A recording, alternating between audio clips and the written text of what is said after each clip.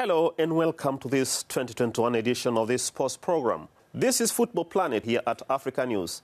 My name is Michael Odhiambo Oduor.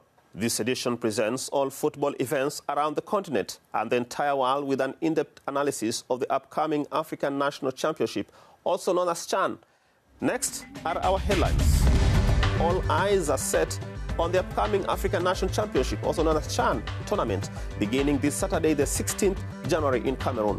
A detailed report by our journalist Joel Kwam from Cameroon will follow suit. And then we take a look into various prospective teams heading to the CHAN. Congo-Brazzaville cry foul over lack of training. The team now says that they have not trained for a period of 9 good months, yet they have to face the CHAN competition. We are going to have an in-depth analysis of the CHAN on the potential teams that can lift this cup or that may show great progress in terms of their play. We will be joined by our sports correspondent and journalist from Senegal, Johnson Wahani Sambo. The 6th edition of the CHAN competition is finally here this week. The competition is to be hosted in 3 Cameroonian cities of Yaoundé, Douala and Limbe. It was rescheduled before from April 4th to 25th last year due to the outbreak of the coronavirus pandemic. And the competition only features home-based players and will now run from January 16th to February 7th. And let's now take a look at various groups and various teams in respective groups. We have Group A matches that will take place at Amadou Ahidjo Stadium in Yaoundé. The group consists of Cameroon, Zimbabwe, Mali, and Burkina Faso. The first Group A matches featuring the indomitable Lions of Cameroon will open the event against Zimbabwe at the Amadou Ahidjo Stadium in Yaoundé at 16 hours GMT. And then when you go to Group B, we have matches that will take place at Japoma Stadium in Douala. The group features teams like Libya, Niger, DRC, and Congo. The first Group B matches will feature the Mediterranean Knights of Libya versus Niger at 16 hours GMT. The Group C will take place at Douala Reunification Stadium and will also feature Morocco, Togo, Rwanda, and Uganda. And then when we go to Group C, we will have teams like Morocco versus Togo match on Monday 18th, and the second match will feature Rwanda versus Uganda at 16-hour GMT. And then lastly, in Group D, matches will be held at Stade Omnisport de Limbe and will feature Zambia, Tanzania, Guinea, and Namibia. Let's now head to Cameroon, where all preparations are over on the upcoming CHAN competition. The 16 teams that qualified are ready to compete in this tournament despite the raging pandemic. Many reactions from various football fans in Cameroon on this tournament. Now, let's take and have more details with our Africanews correspondent, Joel Kwam from Cameroon, on this piece. The CHAN 2021 is finally here. The competition is set to begin this Saturday, January the 16th, with a match between the host Cameroon and Zimbabwe. Locals are calling for government to hype the tournament. Contrary to our expectations, we realize that less than 10 days before the tournament begins, there is no excitement. There are no billboards announcing the competition in the city. I believe that the authorities of the city of Douala will put at our disposal fixed places for the sale of tickets to access the stadium. A major attraction to this tournament will be the inauguration of the Japoma Ultra-Modern Sports Complex in Douala.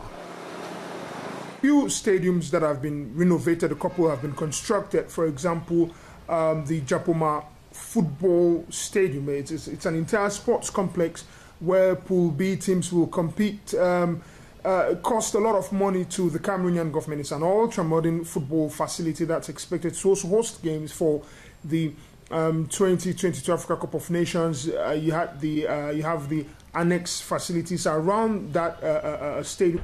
Meanwhile, a mini CHAN tournament was organized as a warm-up to the home-based players competition. Zambia drew with the host Cameroon and are now eager to excel further in forthcoming games.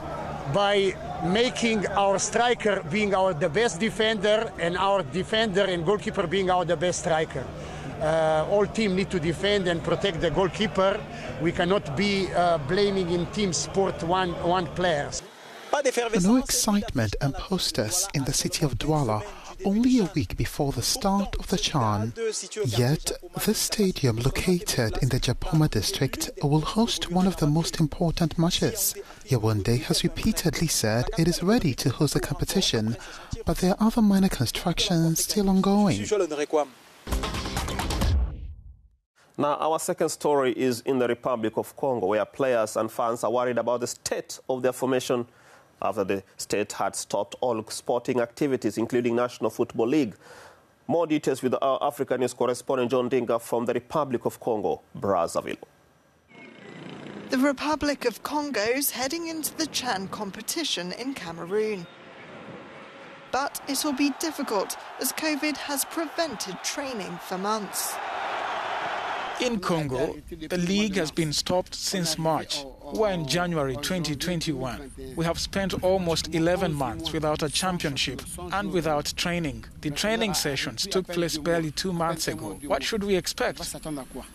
But the national youth instructor at the Point Noir Soccer League says the pandemic is just a mere factor in the long-standing football problems in the Republic of Congo.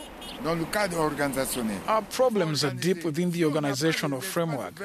Youth soccer must be organized because it is the backbone of the elite. The biggest problem is that we don't organize youth soccer. There's also a lack of equipped soccer pitches to allow young people to express themselves and play for a long time. These young people only play in small tournaments. The consequence is that there'll always be a loss of talent. This is the Red Devils' third time in the tournament, which is for players in local championships on the continent. In 2014, the Congolese team was knocked out in the group phase by Libya in South Africa. 4 years later in Morocco, the same Knights of the Mediterranean eliminated the Red Devils in the quarter-finals. In the 6th edition, Congo will again meet Libya, the DRC and Niger.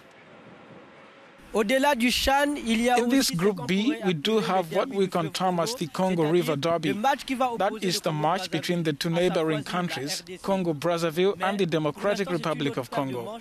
But for now, the most awaited CHAN competition is here. Africanews.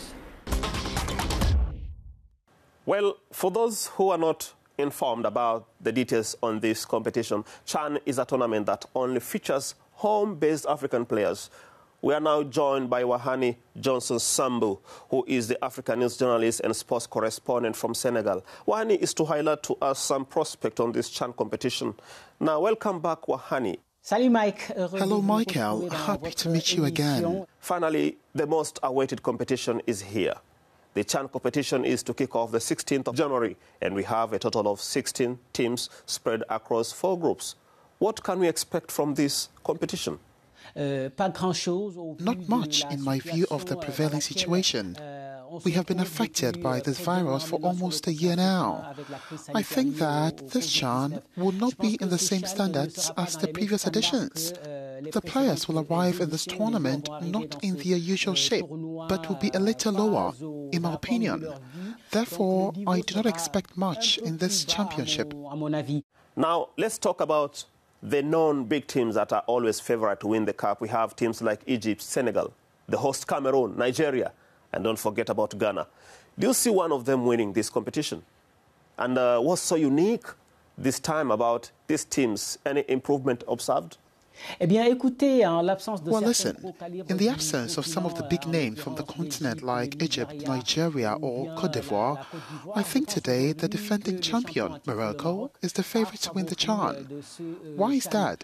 Because it is among the most qualified countries with whom most players scooped Africa's club championship. But be aware, between what the predictions say and what happens on the field, it is sometimes different.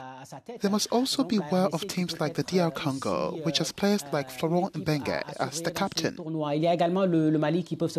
There's also Mali, which claims the status. Mali is always unpredictable in this kind of tournament. You probably ask me, why not Cameroon, which is the host country? I'll answer you that it does not inspire my confidence. Because during the pre-CHAN tournament, which has just been completed, their results left many with a lot of questions. Even their supporters remain pessimistic. But maybe playing at home might help them through. In every competition, we do have the underdogs and who are not expected to win or progress further during the competition. Do you think we have this team among the 16 teams present in Cameroon? They are outsiders in almost every competition, unexpected teams. As far as CHAN is concerned, personally, I'm very suspicious of those teams whose players form the backbone of their first national team. This is the case with teams like Zambia, Zimbabwe, Uganda, and even Tanzania, who were the quarter-finalists in the last edition. These are teams that can really create a surprise. Another team that can also create another sensation in this CHAN is Libya. Although drafted, the Libyans are still a formidable opponent. They were semi-finalists in Morocco. They can surprise many, like in 2014, when they were crowned leaders when they met Ghana. Have you been wondering how much the winning team gets? Before 2018, the winning team got $700,000. But later on, CAF increased the price to $1.25 million. The runner-up got $700,000. Third place got roughly $400,000. And fourth place got $300,000. Now, Morocco are the current champions, and they lifted the trophy in 2018. DR Congo were the first winners in 2009. Tunisia was the second, and Libya in 2014, and then DR Congo in 2016. This marks the end of this week's CHAN edition of the Football Planet. We meet again in another edition before the semis and quarterfinals. More info on our website, www.africanews.com, and also on our Twitter handles and Facebook page. See you next time, and my name is Michael Odhiambo Duor, and this is Africa News, your voice.